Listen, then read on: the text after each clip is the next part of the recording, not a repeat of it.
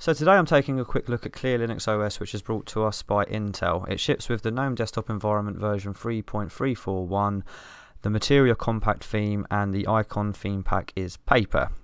As you can see here in packages, it says Flatpak, so it sort of heavily emphasises the use of Flatpak for sort of single-use packages to distribute across your distribution. It also comes with what they call swapd, which is, let's just go here, a sort of a replacement for a package manager that lets you install bundles of packages. So as you can see here, it says manage software and replace apt or yum by installing bundles rather than packages. So I've had to do that already for a few things to get sort of LibreOffice and Lutris running, and I'll just show you the sort of process you would have to do to install a bundle. So what you would do is just go open up your terminal, sudo swapd bundle add, and then here it would be games, and then what that would do is install a list of packages, and inside these packages we have, as you can see, Lutris, Mesa, Network Manager, and it sort of bundles everything together that it thinks you'll need to run the games that you want, well, run the packages that you want, sorry, and then everything else you fall back on Flatpak.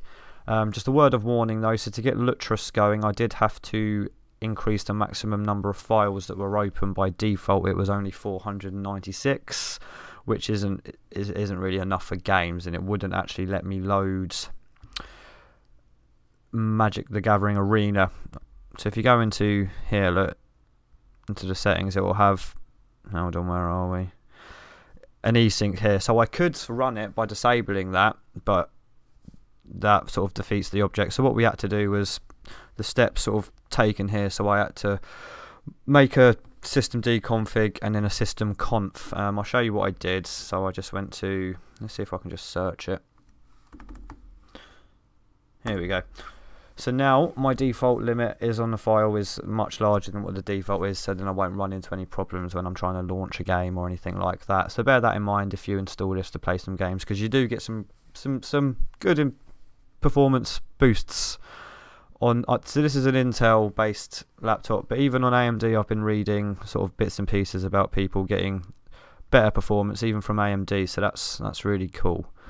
So let's just have a little run around the system now.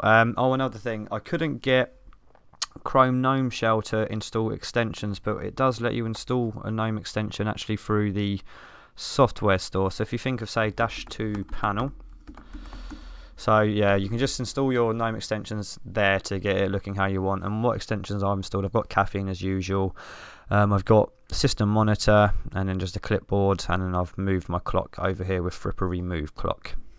So that's sort of that. Let's get rid of this one. Get rid of this one. So the default wallpaper it comes with, let's just get that up. It's a shame they're branded because I quite like this. So there's your default wallpaper. Let's switch back anyway.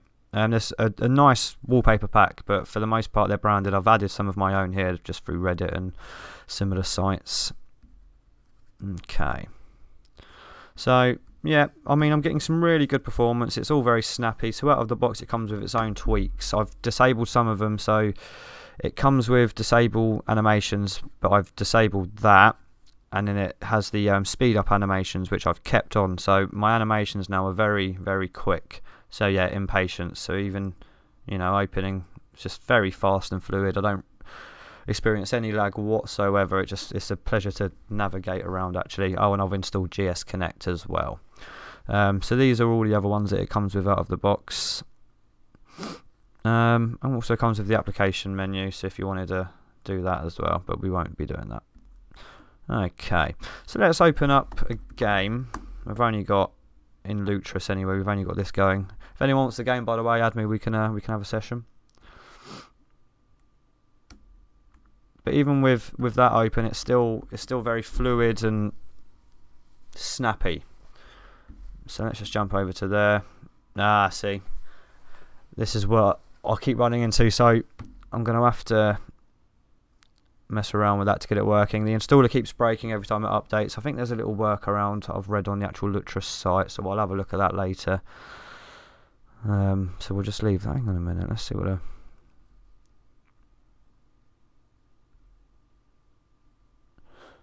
No. Okay, we'll have a look at that a bit later. Let's open up Steam. So I don't know if I've installed the Flatpak or not. I'm going to assume I have. Let's go into the software store here where you install your packages. So if you was to search for a package, let's say GIMP, as you can see here, you get two versions. I think one version will be a Flatpak. Let's just have a look. There we go. So the source of this one's FlatHub, and then this one is probably installed with a bundle, or it came installed with the operating system. I'm going to assume it did. So I installed Kdenlive as well, which is available as a Flatpak, and you can also get it using a bundle. I'm not sure what comes with the bundle. Does it have to be a bundle? So you can search packages like this: sudo swapd search Kdenlive, and then enter your password. So bundle with the best results, Kdenlive. So it's a single bundle, so you could just swap. So let's do that now, and let's see what version is more recent from the Flatpak or the bundle. So we need a sudo in there, don't we? Right, so there you go. So it's downloading packs, 149 megabytes, 0.83, Qt Core, Qt Basic, KDE Frameworks, libqt5, Web Engine, and Kdenlive. Okay, it's yes, fairly straightforward to be honest. Swapd, I don't like typing it. It doesn't feel. What does Swapd stand for? Let's have a look. What are they actually calling their package manager?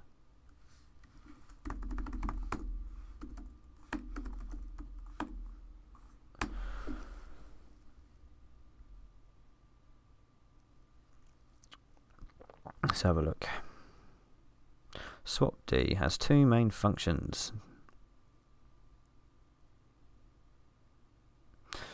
I'm not too sure. Anyway, so let's have another little read here. So from updates, so it automatically updates, but you can check and then you can disable it, so you can update it on your own if you'd rather do that. So let's just pop that open. Sudo swapd auto update, enter your password, and it should tell you. There you go, we have it enabled, and then if you wanted to disable it like that, you could do that, and then you could update it with sudo swapd check update. So let's check for it manually, see if it will let us check for it manually. There you go, so you can also check even with it on auto. As you can see, there are no current updates. Brilliant. Right, let's just pop open a couple of Kdenlive. Where's the so we've got this. Let's go on to here. There you go, both installed. So let's open. It's not got an open button. So we've got this one which we can launch, which is this Flatpak, I do believe. Where are we? Where's the source?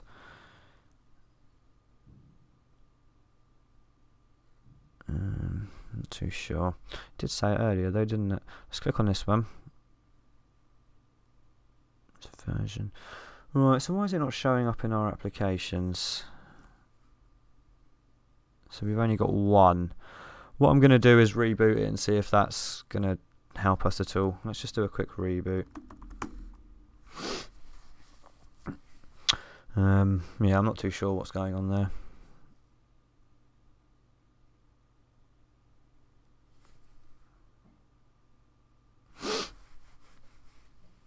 There we go, boots up fairly quickly as well.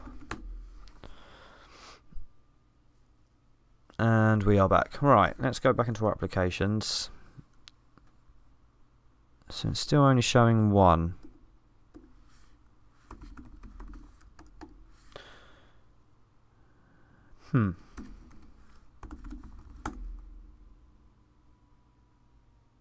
There we go, so I've managed to open one here. Okay, so it's got some missing packages. Maybe that's what's giving us an issue here. So the bundle there didn't install everything it needed to. That's strange. Let's just click OK. Right, and here's the other Kdenlive. So let's go on to Help and About Kdenlive. 19.08.2. Now let's open up the Flatpak. See, now there we go. And then let's go to About Kdenlive. So it's the same version. I'm probably just going to stick with the flat pack though. I'm not too sure what's going on with that one and the missing packages and what's. I thought the bundle would have included it, but let's. So how do we remove a bundle? Let's try the obvious sudo swap d remove bundle. Bundle remove, because it's bundle add. Bundle remove Kden live. Let's see if that works. There we go. That apparently worked. So now let's reboot one more moment. Just want to make sure it's properly removed that and that I can't open it up with the terminal again.